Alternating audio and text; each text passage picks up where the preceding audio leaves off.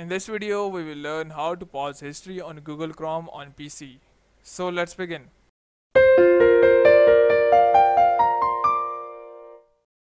So to pause Google Chrome from storing your history, what you can do is just go and open your Google Chrome browser. First step is optional, and second one is the original method to pause Google Chrome from storing your history. So first, what you have to do is, if you want to clear your browser history, you can go this way. Just go and click on these three dots. Go to history. In here, you can just go and click on clear browsing data if you want. So this is optional. You can just go and click on clear browsing data and select the time range respectively. So if you want to clear data, just go and clear data.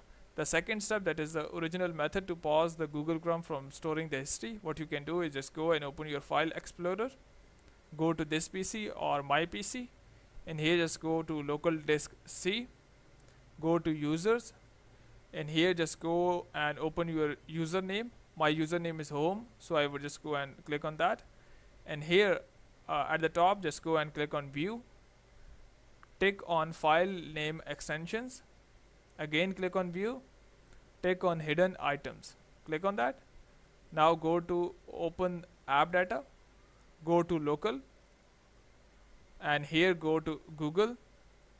And here go to Chrome. Go to user data. Here go to default. And here scroll down below and search for history without any extension. So here it is, history without any extension. For the Mac, I would also paste the path in the description, so you can just go and check that path for the Mac. For the Windows, this is the path. I would also paste this path in the description.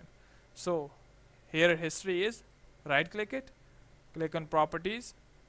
In here just go and take this read only. Tick on that, click on apply. Click OK. So now this history item is read only. Only the previous history that you have not deleted will be here, and none of the new history can be saved on this history file. So the Google Chrome history has been paused. So hope by doing so your issue will be resolved. But before you go, please like, subscribe and share. Thank you.